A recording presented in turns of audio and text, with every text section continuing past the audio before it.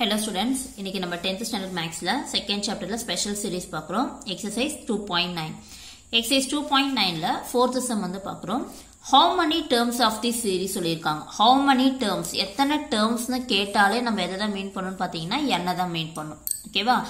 எந்த சீரிஸ்ல சொல்லிருக்காங்கன்னா 1 cube plus 2 cube plus 3 cube up to etc. ஓகேவா?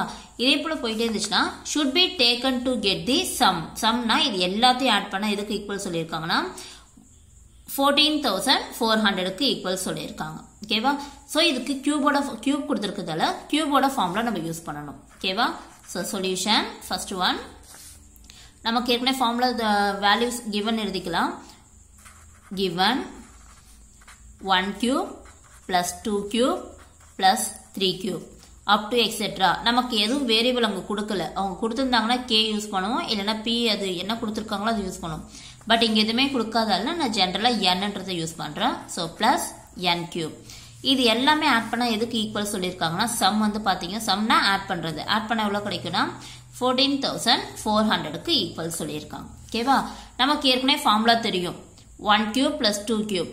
Natural numbers start பண்ணும்போது கியூபோட formula என்னன்னு பாத்தீங்கன்னா n into n plus 1 by 2 whole square equal 14,400. ஓகேவா?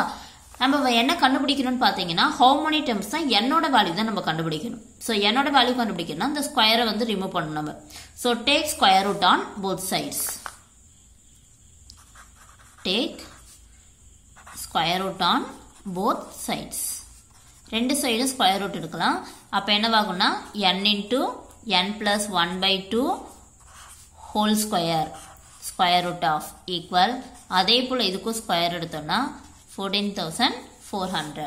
இப்போ வந்து பார்த்தோம்னா ஸ்கொயரும் ஸ்கொயர் ரூட்டும் கேன்சல் ஆயிடும். ஸோ ரிமைனிங் இருக்கிறது என்னன்னு பார்த்தீங்கன்னா n into n plus 1 by 2 equal 144 எதனோட square number பார்த்தீங்கன்னா 12 ஓட ஸ்கொயர் நம்பர். ஸோ ஷார்ட்டா எழுதலாம். டபுள் ஜீரோக்கு வந்து என்ன பண்ணுவோம் நம்ம ஒரு சிங்கிள் ஜீரோ. ஓகேவா? நமக்கு ஸ்கொயர் நம்பர் தெரிஞ்சதுன்னா டைரக்டா எழுதலாம். 12 12s are 144. ஓகேவா? இப்போ என்னோட வேல்யூ கண்டுபிடிக்கணும். ஸோ கிராஸ் மல்டிப்ளை பண்ணலாம்.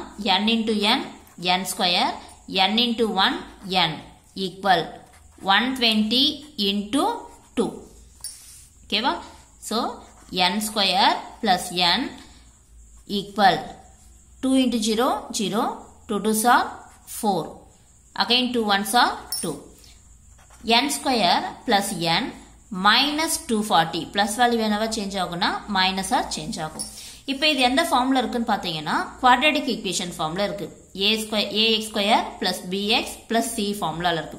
சோ மல்டிப்ளை பண்ணா 240 கிடைக்கணும். மல்டிப்ளை பண்ணீங்கன்னா minus 240 கிடைக்கணும். இங்க மைனஸ் சிம்பிள் இருக்கதால மைனஸ் பண்ணா என்னோட கோஎஃபிஷியன்ட் இங்க 1 மீன் பண்ணும். மைனஸ் பண்ணா 1 கிடைக்கணும். ஓகேவா?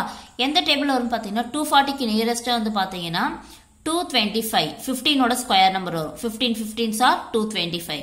சோ நெக்ஸ்ட் நம்பர் நமக்கு எக்ஸ்ட்ரா வரணும்ன்றதால 16 into 15 மல்டிப்ளை பண்ணி பாத்தீங்கன்னா கரெக்டா இருக்கும். ஓகேவா? 16 15s are 240. 16ல 15 மைனஸ் பண்ணீங்கன்னா 1. ஓகேவா? நமக்கு இங்க n ஸ்கொயரோட கோஎஃபிஷியன்ட் 1 தான் இருக்கு. சோ எதுமே நீங்க டிவைட் பண்ண வேண்டிய அவசியம் இல்ல. சோ டைரக்டா எடுத்துட்டீங்கன்னா n plus 16 and n minus 15 equal 0. தனித்தனியா எழுதுங்க. n plus 16 equal 0, n minus 15 equal 0. So plus 16 என்னவா சேஞ்ச் ஆகும்னா minus and minus 15 என்னவா சேஞ்ச் ஆகும்னா plus. ஓகேவா? நெகட்டிவ் வந்து நமக்கு not impossible. So negative not possible. ஓகேவா? கவுண்டிங்ல சொல்லும்போது எப்பவுமே நமக்கு நெகட்டிவ் சொல்ல மாட்டோம் இல்லையா? அதனால என்னோட வேல்யூ எப்பவுமே நெகட்டிவ்ல வரக்கூடாது how manyன்னு சொல்லும்போது. சோ பாசிட்டிவ் வேல்யூஸ் தான் எடுக்கணும்.